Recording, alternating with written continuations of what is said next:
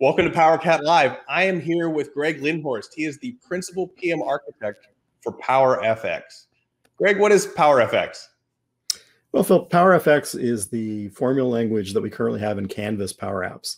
What we're going to do is we're going to take that and use it across the entire Power Platform, make it available in Power Virtual Agents, in Dataverse for calculated columns, in model-driven apps for commanding, and eventually we'll put it in Power Automate and in other places across the Power Platform as well.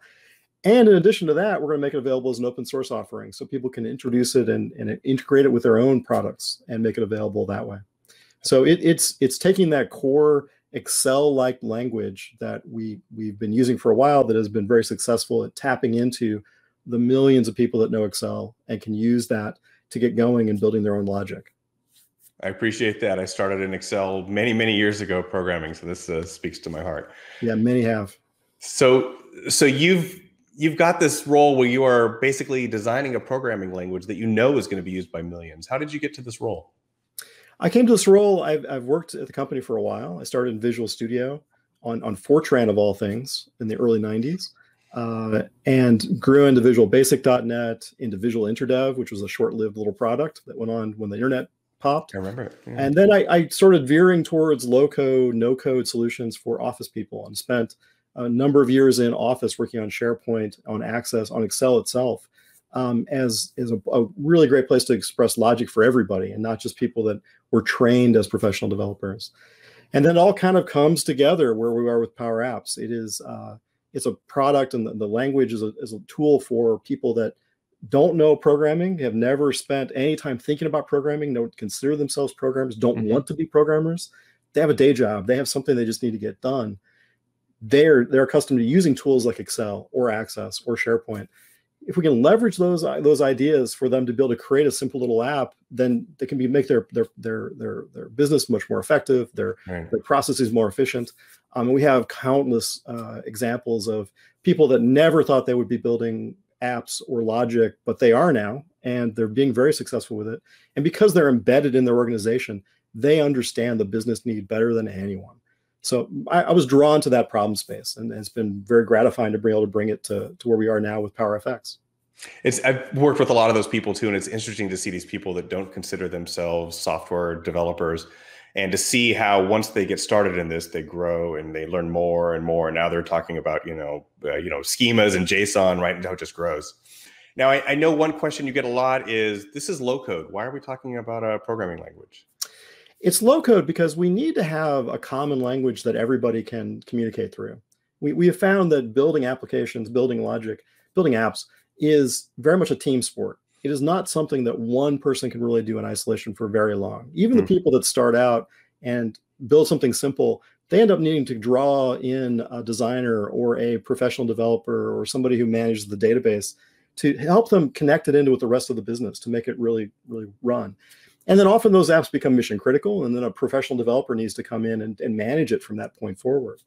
So you need a language that can really span a large spectrum. It can reach down to the person who just knows Excel's formula language all the way up to somebody who writes C# and JavaScript and SQL for a living. And so having a language that can span that great spectrum is really powerful. And Microsoft has tried in various guises to do this in the past. We've had VBA, which was augmenting Excel, but it was it was separated from. There was a big cliff between the two. If you knew Excel, its expression language was not the same as the one inside of VBA. And so you had to relearn something if you were to go to try to do something more advanced. It's very important to us to create that seamless, no cliff landscape where somebody can start out really easy and then have other people join them that can add more complicated, more complexity, more power to that directly in the language. And they can all talk to and see what each other is doing directly. Another element of this is scaling all the way down to no code. There's lots of scenarios where you shouldn't even have to write a formula. But if the formula is simple enough, we can create builders that can write those formulas for you. And some of the technology we've been working on is natural language processing that can write a formula based on you telling us the problem you're trying to solve. That's fascinating. So it's a great middle ground, a great textual representation that a professional can see in VS Code and check into GitHub, but at the same time, something a no-code builder can emit and can read and write. And it's right at that sweet spot, we hope. So now one of the things I know from hearing you talk, like as we have discussions with PowerCat and other groups around just solving problems and trying to solve customer problems, you're looking at a long-term view of how this language evolves, right? So these questions that come up, like why aren't there while loops, and why can't I index an individual item in a collection, right? You're making decisions that are sometimes, looking at the long view and difficult in the short term. What's that like? It can be hectic. We get pinged all the time with some people saying, where's my while loop? Or where are my variables? Why can't I just set the property of a control as opposed to having to write a formula that defines its value? And it comes from a philosophical perspective that for a professional developer can feel a little foreign. They have to get their head around. And that can take some time. It does. But we're trying to create a very safe place to express logic. If you think about a while loop, it's relatively easy to write an infinite while loop that never ends. And maybe not intentionally, but you set up a condition, the condition's never met, and now it's really in a weird place, and you don't know what's happening. We're far better off if we can find solutions that don't require spinning and waiting for something to occur. And so that's the direction we've gone in. On the question of array indices, we work with tables that come from SQL that could have millions of records. We don't want to be in a position where we have to necessarily get to 900,000th record. We don't want to be able to say that.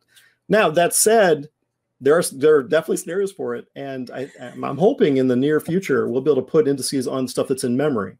If we have a collection that's purely in memory, well, we have the whole thing there. Indexing the 10th item, that should be easy to do. And people do it all the time right now with first and last n, which is really clunky. We should be able to do better than that. And that's the kind of improvement. If we can scope it to just in memory collections and people understand that, then that's the kind of enhancement we'll make.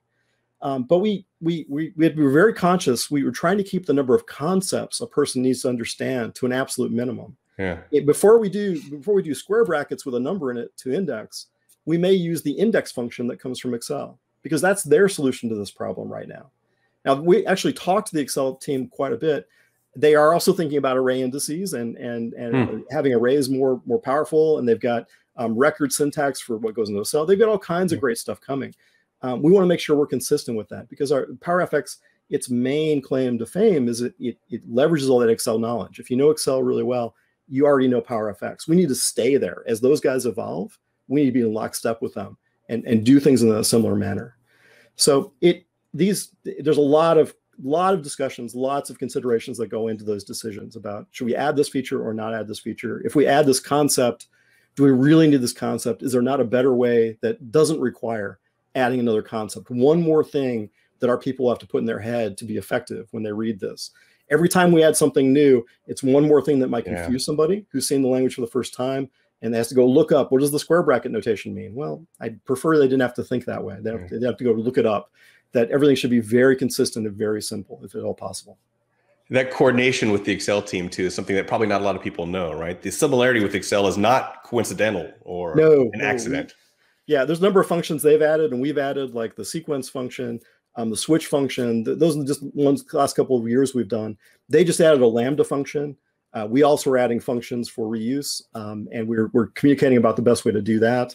So there's a lot of discussion that goes back and forth. I'll make no mistake, they're the big dog here. They go their way and we somewhat follow, but we do give them some input about the direction that would be good for both of our products and try to do that in a consistent manner. We are hot on their heels. It's only a matter of time. Yes, we are. It's only a few decades away. That's right.